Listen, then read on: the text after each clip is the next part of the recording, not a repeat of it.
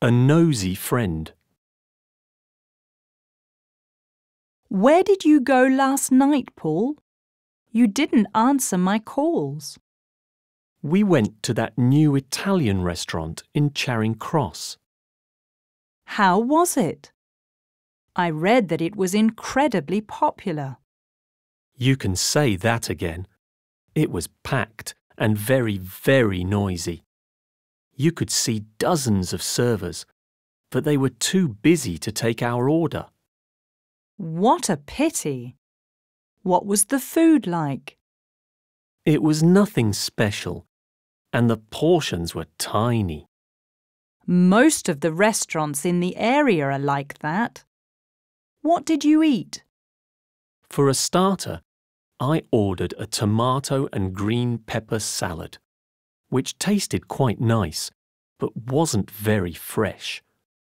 For the main course, I chose a fillet steak, but it was tough and smelled bad. I didn't have a pudding because I felt full, and I couldn't eat anything else. Goodness, it sounds terrible.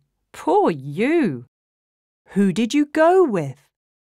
I went with a girl who you don't know. Where does she come from? That's none of your business. What are you smiling at? I know who you went with. Your photo was on Facebook. You're impossible to talk to. I'm going home.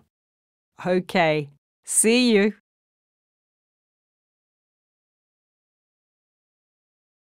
The salad that I had yesterday smelled very fresh. Your steak looks huge. Can you finish it?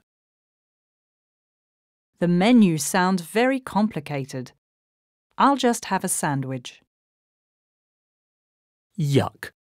That fish pie tastes terrible. I don't want anything else to eat. I feel full.